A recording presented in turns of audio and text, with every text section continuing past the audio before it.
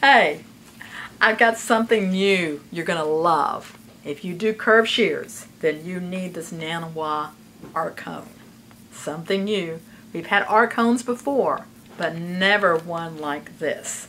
So let me show you how they're used and why I love them.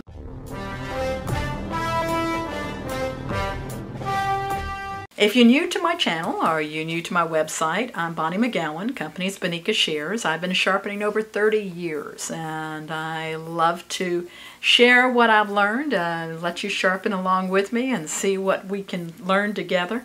And curved shears have always been a nemesis for me and for most people I know that sharpen them. I'm going to give a little bit of information about ridelines and curved shears, and that will help you if you're new to this. If not, you might want to skip through and I'll show you about how these work. Curved shears, when they're in the factory, and I've got two here to sharpen today. And these are inexpensive ones, but you can see how they're basically, except for the length, they're basically the same shear. In the factory, they make this one straight. Then after they make it, then they curve it. So you can't go back and sharpen it in the same way they sharpen it in the factory. So that's the #1 problem with curved shears. If they have a rideline, there's not a way to do it. Let me explain about ridelines if you don't know about ridelines. Let me show this one up close. This is a shear. Let's come down here so we can look at this together. Now here's a curved texturizer. It's not one of our shears. This is one, a cheap one that I bought online for show and tell. But it's might be easy to see that shiny line right down here. Do you see the little shiny line? That's called the ride line. And typically, if the shear is made correctly, it's going to go from the tip all the way down and make a backwards J. That's going to be on your quality shears. Now on these cheap ones, we're not really seeing a ride line. It's because the difference is this one has more of a hollow to it. This is more flat. So let me explain about this hollow. And I find a lot of sharpeners have no clue on this. And I didn't for many years. I didn't understand this. I just knew that when you were working the ride line, you would put your pressure over the pivot hole, but no one really explained to me why, and no one explained why the ride line, or hone line, some people call it, is on the cutting edge and not on the back edge. And, I've heard some people say there's a twist to the shears. Well, there is a twist, but the twist is not created in the way you would think. The angle of the edge all the way down is going to be the same in every shear that I've encountered. This hollow, and when I turn it back and forth to the light, can you see how the light reflection goes at like an angle? It's not going straight from here to there, but there's an angle to the light. And what that means is when the hollow was put in, and I'm going to pretend like this plate is what's creating the hollow. The hollow does not go from the back straight to the tip. It goes at an angle. I'm going to do that again so you can see what I'm talking about. Instead of going directly down, it's going at an angle. Now that angle will vary from one factory to the other. In fact, I know one factory that sort of changes the angle as it goes down or something. That's one of the secrets between some factories and others. That's also the reason why we get, maybe it might be the same steel, but we might get two shears from two different countries or two different factories. One will cut really nice and one won't, and it has to do a lot with how that hollow is put in. Now because of that, that puts a twist in the shear so that if this is laying on something flat, the only place that touches is right around here in that backwards J. Does that make sense? So, because of that, if I had a flat stone and I was laying it flat on a shear, it might feel flat to me, but the ride line, that little skinny line, would not be flat. It would be up. That's why, and I'll be getting into this in a minute, you're going to see I have some, it's just electrical tape. I'll pull it off here so you can see what I've got. And this electrical tape allows me to have a little bit of height. See, if I were to do the ride line with this stone, I would have a little bit of height. Now, it's not going to be exact because that blade actually starts flat and has a little twist to it because of the way the hollow's put in. But it's going to be closer to being correct, having this tape to lift it up a little bit. Does that make sense? Now, if you're good at using these type of things, you're not going to necessarily need the tape. You'll just feel it coming down here. But this area here needs to be flat. And this allows you to do the ride line. Now, this is not the best way to do a ride line on a flat shear. You can use the water stones, and I've got a lot of videos on using water stones. But if you've got a curved shear, da-dun-da-dun, you can't use it on the water stone. Now, the beauty of these stones, and I'm going to pull two of them out here. I have them in 3 different grit. They're green, yellow, and red. The green is going to be pretty aggressive. This would be like if you had a shear that the ride line was gone or something you need to really work aggressively. These are made in Japan, but they recommend them for like the little trimmers for the bonsai trees. And this would be an aggressive one. If you had deep nicks or something like that, you might use this one.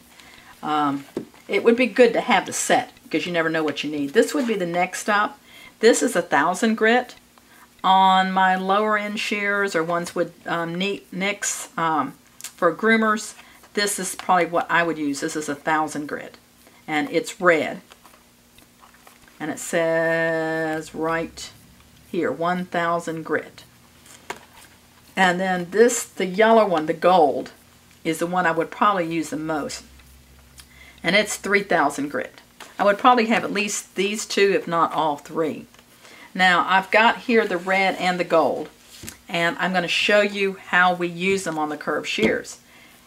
Now, in the past, we had an Archone that was teeny tiny. Let me get mine. There's mine.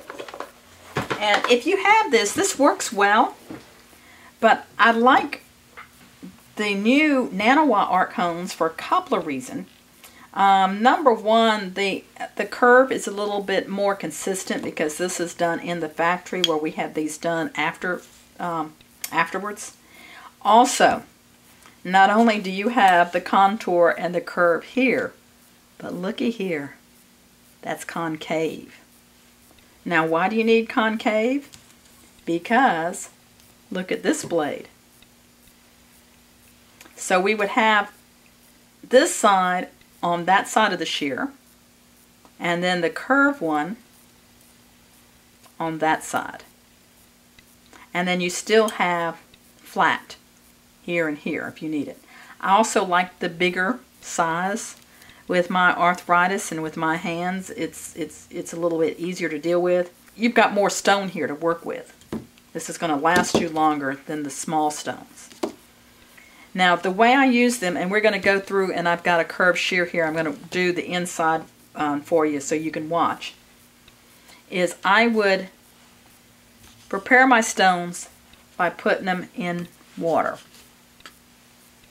So I'm just going to drop them in here so they'll be ready. So I get a lot of these shears in, mostly from, it's a black African-American barbershop. They use this for the afros. They might cut this way, they might cut that way, they might come around the beard. And they are what they are. They don't have a bumper, they don't have much of a hollow. They're adjusted pretty close. I could take them apart to sharpen them, but I'm going to run into all kinds of problems if I do. I'm just going to work with them as they are. So I'm going to clean them with alcohol. And these have a tiny ride line, or should have a tiny ride line for them. I'm going to color them in with a red Sharpie so you can see what I'm doing here. So you can go about this either way. Now, I have the gold and the red. They're in soak. And when I use the red, which is the coarser one, I can, in doing this blade, come across like this. And it's just really the weight of the stone that is creating my ride here.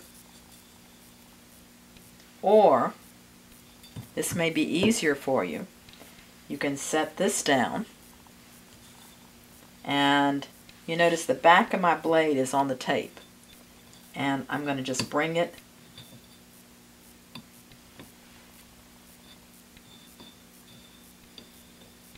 just light pressure following that stone. And that's the way to create the ride line on the side that curves curves up. Then you have the curve here. And once again, if I want to, I can lay it here. You just do what is comfortable for you. I can lay it on my stone, on my Archone, and pull it across. And you may need to put this at the edge of the table so that you've got room to curve it, especially if you've got an extreme curve. So I'm leaving this open, and I'm bringing it. Make sure your tip's there. Or you may find it easier to lay this down and then come in. And I might do a little bit of movement like this. This may, you know, it's your own preference how you like to do this, because doing it this way you can see when you've removed the red. Now I might go from this, my 1000 grit stone, to my 3000 grit stone, just to make it a little bit smoother.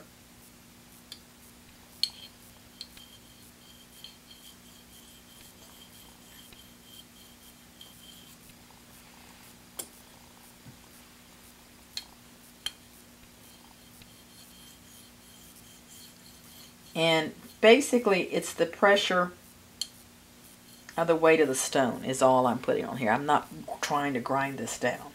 So I've created what I like, a nice ride line on both sides of this curved shear. If I were to take this apart, let's pretend like this is a curved shear. If I were to take this apart, then I would come in here on the flat side and work this area, because that area is flat on the curved shear or straight shear. And I would work this area in here and then do the rest of it once again with this. And you may find a multitude of other uses for your Archones, because sometimes I'll get an inexpensive shear, well, you know, like this one. Let's clean this off with some alcohol.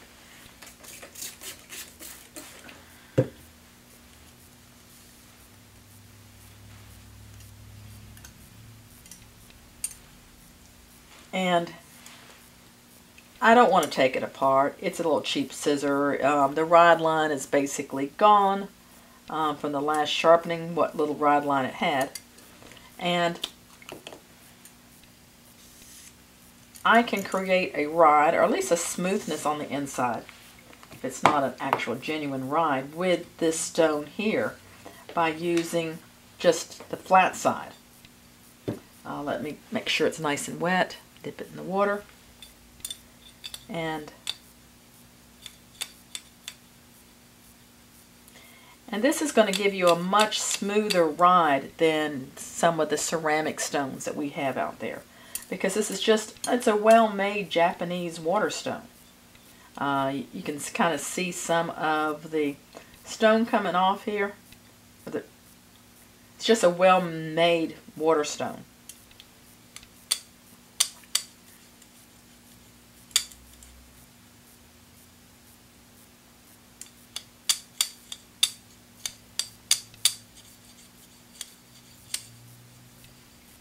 And this blade is probably a little bit out of alignment. You might need to lift it a little bit.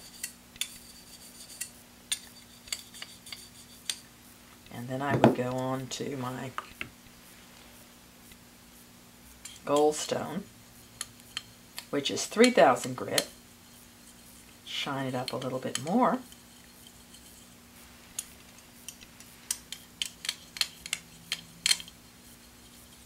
And then of course I would go to the outside of my blade and sharpen that next and finish them up. But this is going to give you a much smoother feel to your shears than you know, maybe things that you've been using previously. That's how to use the new Archones. If you come up with some other uses for them or other methods, please let me know. Because these are new and I'm excited about using them. You can just feel the difference in the quality and the smoothness over other, you know, just general ceramic stones, because these are Nanawa, Japanese Goken. Not only is the material, the water stone, coming from Japan, but also the perfection and the quality of the workmanship in giving you the concave and the convex shape and the flatness. Now, let's say you've been using them a while and you need to flatten them. Let's talk about how to do that. The 220 grit is pretty aggressive. It's pretty rough.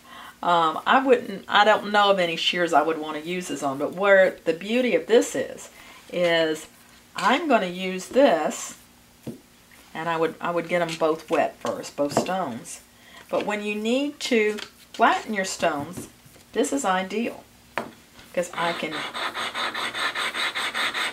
work this side, and I can work the top side.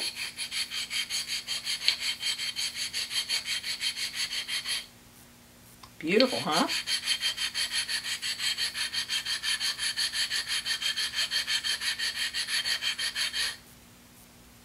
And I would probably work it a little bit more and try to get all that off. And then on the inside, let me get these wet good. On the concave side, you put the convex to the concave and do a little rocking motion here.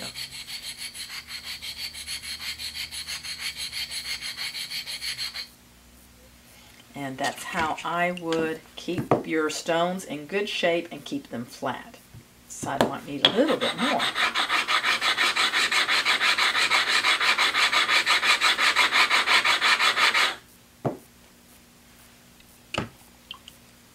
So my recommendation is to get the 3 stone set so that you have something to flatten and shape the other stones with it. And you have one that's a little bit more aggressive. On my cheaper scissors I'm using that, and then you have and maybe I'll go to the fine afterwards, and then you have something a little bit more of a finesse, a smoother feel. But I'm excited about the new Archones. Just notice the size of them. They're 5 ounces each, and so much more than the little bitty thing we used to use. Just a lot more in your hand, easier to work with.